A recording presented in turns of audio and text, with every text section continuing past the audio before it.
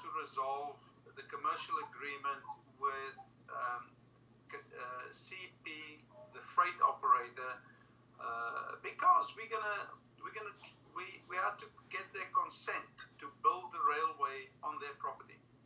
And that corridor where we build the railway all the way to Bowmanville belongs to CP. And the type of agreement we reached with them was going to affect our design and vice versa. So this is why a lot of energy went this year into progressing that and to get that ready for approval.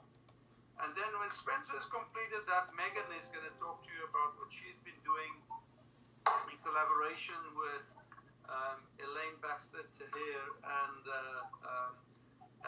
Lorraine to progress the transit-oriented communities. Basically, how we involve developers to fund the build of the stations. And that's a very exciting program, and that fits with what we do across the region as well.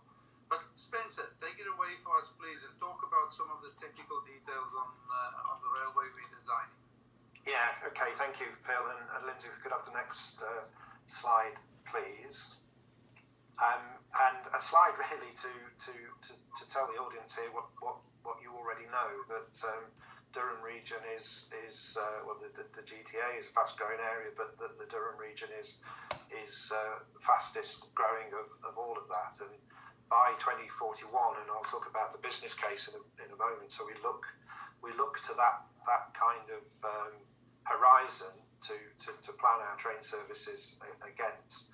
That there'll be 13 more million people in the region. So trying to put a sort of high quality transit link in there is an important thing for us to do. So that projected growth sets out the need.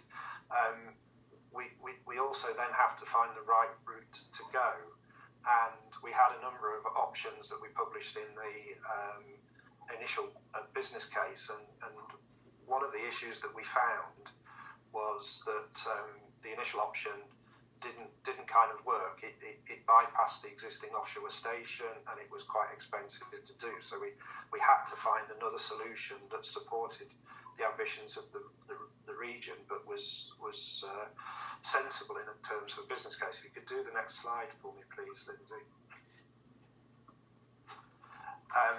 And we looked at options to get this problem solved. And Phil says that it's an exciting project, and it absolutely is.